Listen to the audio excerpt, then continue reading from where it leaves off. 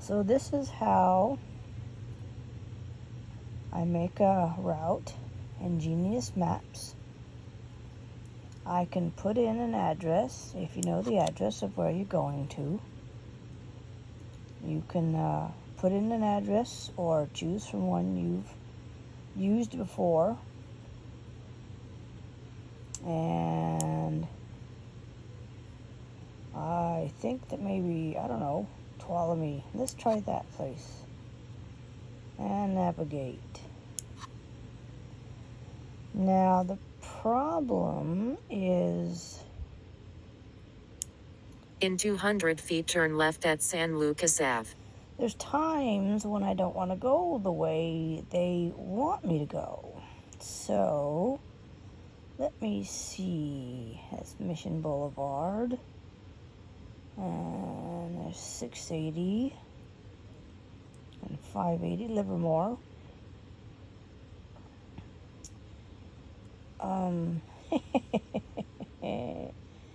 It's 580. Oh yeah, it is going the way I want it to go. But if I decided that I wanted to go this way, touch there, you get the bouncing thing. And in 200 feet, turn left at San Lucas Ave. You can change it, just like you would in Google Maps. And if you want to take a different route, in 200 feet, turn left at San Lucas Ave. You can change it. You can make it go anywhere you want, just as you would in Google Maps. And if you swipe, you touch the double yellow line at the bottom and swipe up, you can save the route and give it a name. And if you want to end the route, you just touch the end. If you've gone to a saved routes, you can, let's see, saved places, my routes. And you can choose from a route that you saved, and it'll just take you there the same way you did before.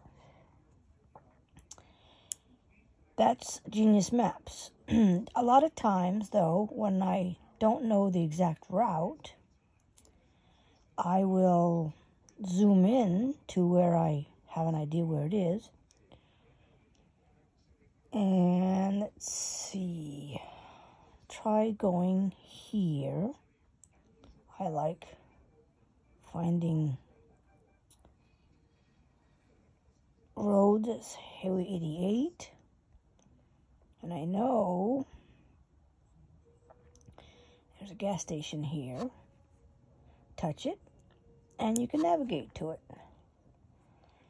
And you can choose that route or that route, and then you can modify it if you want to.